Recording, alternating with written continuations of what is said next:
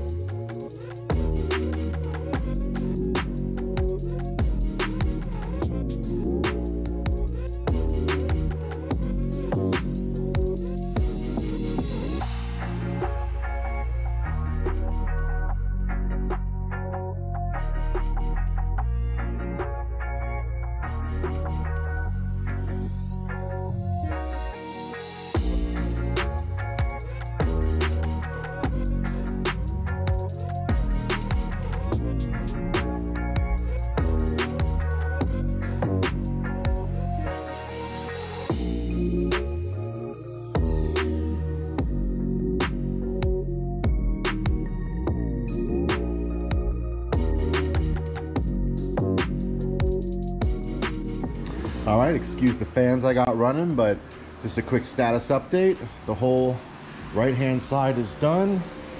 The front is done. And I have about 80% of this done here. I wound up finding a hole right here. It smashed into something, so I fixed that with a rivet and some sealant. Okay, so it's had its final sand down. Now it's gonna get its rinse off. I'm gonna rinse it down with some simple green to get all the grease off.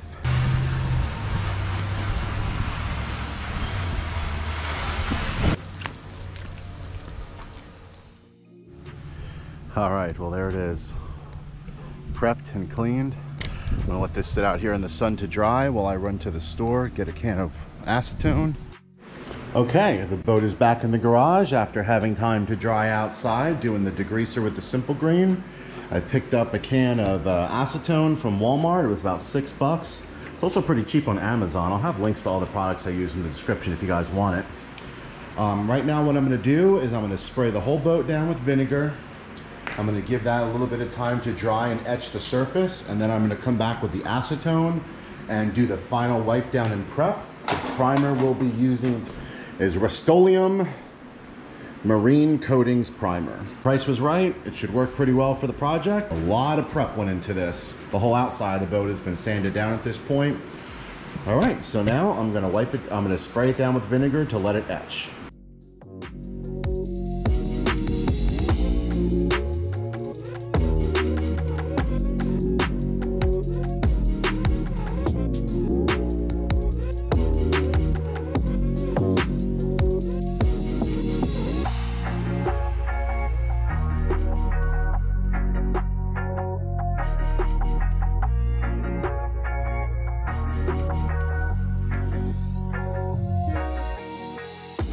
All right, so final wipe down with acetone is now complete. I went through one wipe down with the paper towels and I pulled a lot of dirt off. I went back a second time, the acetone. Then I did a third pass with a microfiber cloth because the paper towel was actually leaving some bits behind. I'm assuming it was from rubbing on the rough aluminum. So it kind of just started falling apart on me. So the last wipe down with the microfiber cleaned all the little particles off. Now I'm about to mix up the primer and get started on painting.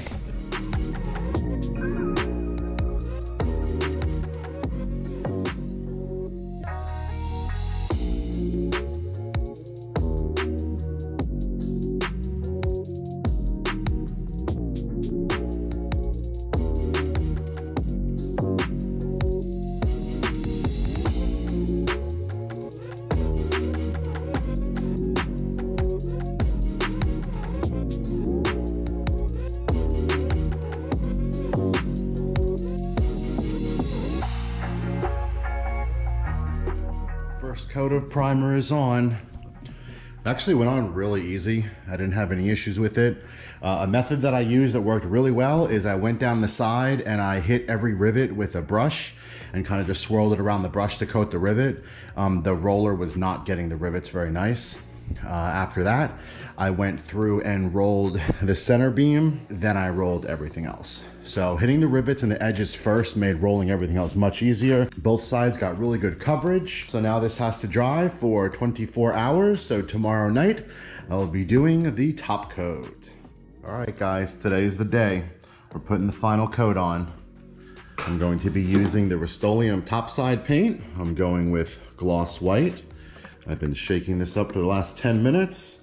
I'm going to be rolling it with a 4-inch foam roller. I got this whole set off Amazon. This is a really cool set. It came with the handle and I think about, at this point, probably 8 to 10 rollers and the tray. I mean, it had everything I needed to do this bottom coating and the primer, and then now it's gonna have more than enough to do the outside.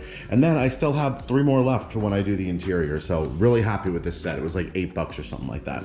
About to start applying the final coat.